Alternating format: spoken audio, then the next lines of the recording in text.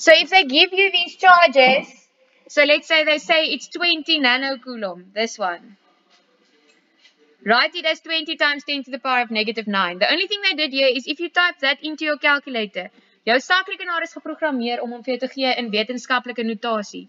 Die definisie van wetenskaplike notasie is dat daar 1 nie 0 getal voor die komma is. So they just shifted this comma that's there, they just shifted it forward. And then it becomes to the power of negative 8. Maar as jy dit gaan skryf in jou som, 10 uit 10, of 4 uit 4. Okay. Same here. Nee, daai is 'n goeie voorbeeld hier. Hierdie is 'n goeie voorbeeld. As hulle vir jou sê 0,6 picocoulomb, you have to know that pico means negative 12. Okay? En as jy hom so gaan instel, 0,6 maal 10 tot die mag min 12, is hy perfect. But if you type that into your calculator, do you guys see that it doesn't have a non-zero number in front of the comma? So he shifts the comma 1 that way, and then it becomes negative 13. But if you write this, that's fine. It doesn't matter because it's going to give you the correct answer. Okay, goed. Dan het ek vir julle vir huiswerk gegee. Nie dit nie. Number 4, né? Number 4 and number 5, I think. Okay, so hulle sê vir jou die elektrostatiese krag wat 2 punt ladings soveel uit mekaar op mekaar uitoefen is 12 maal 10 tot die mag 6 min 6 Newton. Hoe groot sal die elektrostatiese krag wees indien beide ladings halveer word? So they don't give us the charges, but you have to know that the magnitude of the force is directly proportional to the product of the two charges. So as hulle halveer, dan sit 'n half maal 'n half wat 'n kwart is, so dan sê net 'n kwart van daai.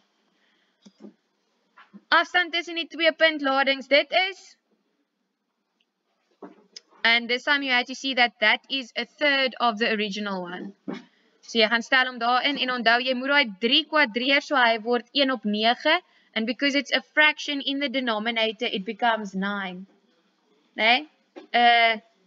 Breek in die deler, ruil jy mos ombo. So 1 op 9 word 9. Beide puntladings verdubbel en die afstand vergroot tot daai ene, wat beteken die afstand het verdubbel. You can do all of them at once, or you can do just the effect of the one and then the effect of the other one, but it comes down to this.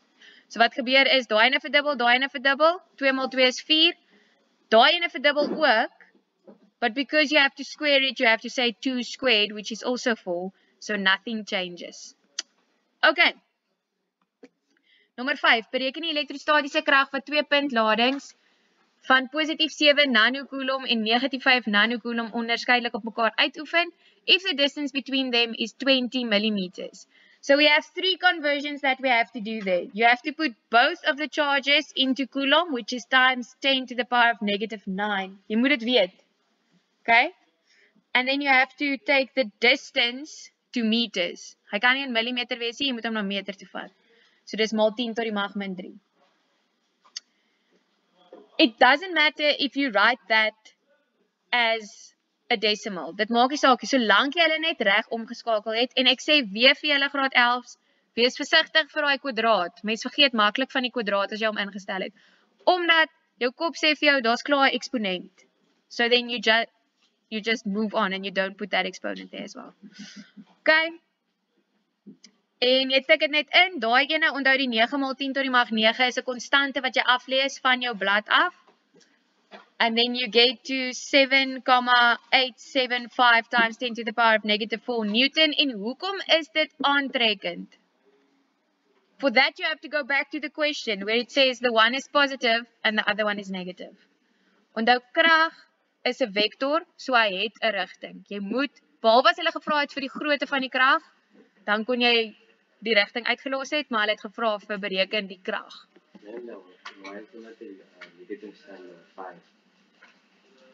You don't have to put in the negative there.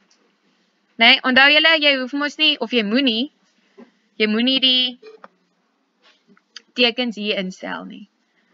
The plus and the minus is only to determine whether it is an attractive force or a repulsive force.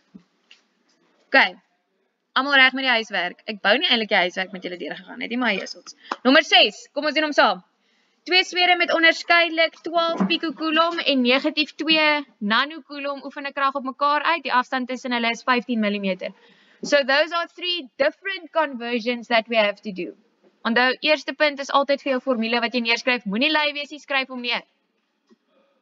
Okay. Then picocoulomb is times 10 to the power of negative 12. That's that one there.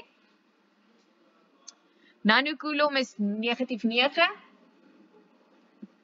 And remember, you have to put the millimeter into meter. So you put that in there and you square it. Julle moenie hier stap neerskryf vir die tyd mos. Don't write down that step, just go straight to the answer. Daai is net sakrekenaarwerk.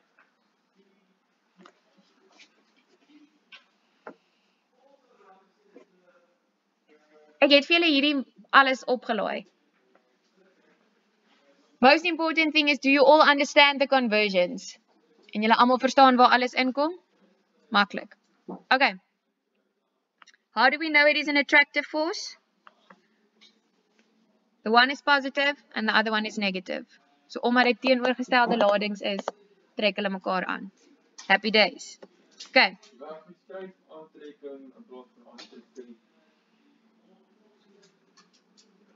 That's okay. Okay. Then I quickly want to go to number 7. So the ones that we have done thus far, they gave you the charges each time and they gave you the distance and you had to calculate the force. Maar nou kan dit ook gebeur dat hulle vir jou die krag gee en jy moet een van die ander goeters oplos. Goed, so hulle sê vir jou die elektrostatiese krag tussen twee identiese puntladings. They are identical, meaning that they have the same charge. Hoor mooi wat ek sê. Hulle het dieselfde lading. Okay? Die afstand tussen hulle is 2 cm en hulle gee vir jou die krag, bereken die grootte van die puntladings. They don't want you to say whether it is positive or negative. They're just looking for the magnitude of their charges. Okay, goed, so ons skryf hier ons formule neer. K is maklik om in te stel. Kyk gou wat het hulle hier gedoen. Hulle het gesê, omdat hulle identies is Q1 gelyk aan Q2. So then I basically just have Q times Q, which becomes Q squared. Julle het amper sulkes gedoen in voorbereiding vir Newton se gravitasiewette, wat hulle gesê het, sê nou maar die verhouding van twee massas is 1 tot 2. Onthou julle? So dan het jy mos gesê dis massa en 2 maal massa. En as jy hulle met mekaar vereenvoudig, dan het jy 2m maal m, wat gelyk is aan 2m kwadraat. You guys remember that? You had one where there was a relationship between the masses. So then just remember, if you have two of the same variables that you multiply with one another, it becomes that variable squared. Okay. Goed, en die res is net instel en oplos. So julle kan weer eens, ek weet nie hoe vinnig julle rekening is nie. Wat gaan hier aan? Ek dink daai ene moet bo staan. Okay. And then they just square it and they get to 1,6 times 10 to the power of negative 8.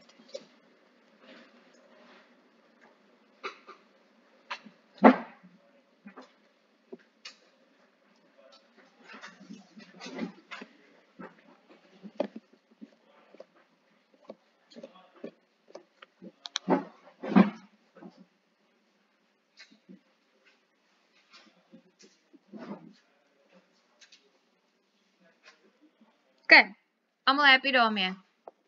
Kan julle onthou met wat ons op die oomblik hier werk? Wat is hierdie wet se naam? Coulomb se wet. Okay, so julle skryf obviously nie nou binnekort oor hierdie nie, maar sê nou maar julle skryf weer een van die dae 'n toets oor elektrostatika. Wat sou jy sê gaan hulle definitief vir jou vra? Coulomb se wet, né? Okay. Hier is nog 'n soortgelyke ene, maar hierdie keer gee hulle vir jou die krag en die ladings en hulle vra vir jou vir die afstand. En dan sê hulle vir jou gee jou antwoord in millimeter. Okay, ek sal vir julle gou tyd gee om dit af te skryf, maar kyk net mooi vir my. Kyk mooi vir jou omskakeling vir mikro, kyk mooi vir jou omskakeling vir pico. Then also note that it is still r squared. We have to solve for r, but it's still r squared. Another thing that they can do here is they can give you the force in kilonewton. Okay, wat is kilonewton? Byvoorbeeld, 1000, so maal 10 tot die mag 3. They didn't do it yet, but they could have. So just make sure SI unit for force is Newton. SI unit for charge is Coulomb. La la da la da la. Okay. Ek gee julle gou tyd om hom af te skryf.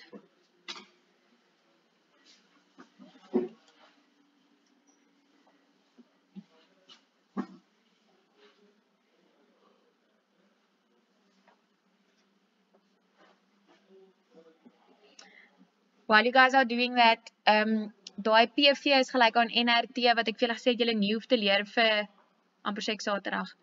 Vir Vrydag se toets nie. We are going to do that when I hand out your chemistry papers because we're busy with physics now, so let's not jump around. Ons gaan nou aangaan met fisika en dan wanneer ek julle chemie vraestelle vir julle uitdeel en ons bespreek dit, daar's nog so klein happie chemie wat ons moet doen, daai formule. Dan sal ons terug gaan soontoe.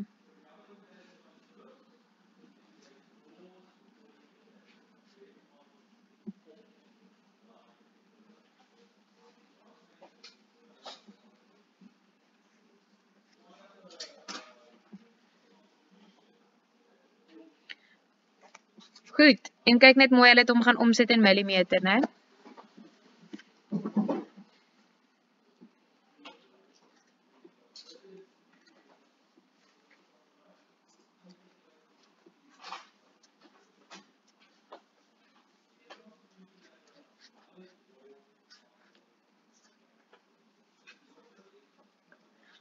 Okay, julle happy graad 11's?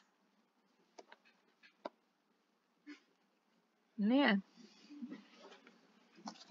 Sien nog met ons?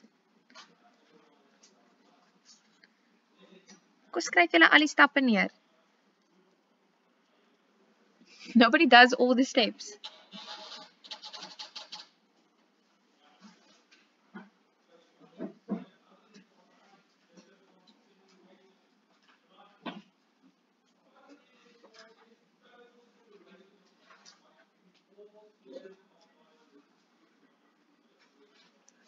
Okay. 5, 4, 3, 2, 1, jy gaat ons. Okay, I'm not going to do number 9, that one is similar. Number 10 you guys have done before. Goed. 10.2, they allow these two charges to touch one another. En dan vra hulle vir jou, wat is die nuwe ladings? That you have to remember from grade 10. What happens when we allow two charges to touch one another? Then they distribute evenly, né? So dan is die lading na die aanraking gelyk aan, daai is nie heeltemal reg nie. Daar moet 'n gedeel deur 2 ook onder wees. So it's 2,6 plus 1,09. Well, let's say net die totale lading van die stelsel, daai is reg. But if they asked you for the charge of on each sphere, it would have been this.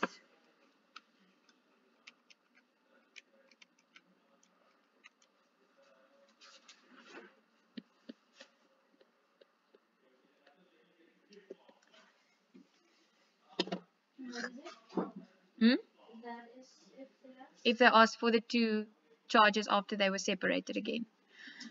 Graad 11, so hoekom maak dit nie saak dat ek daai ene los in microcoulomb nie?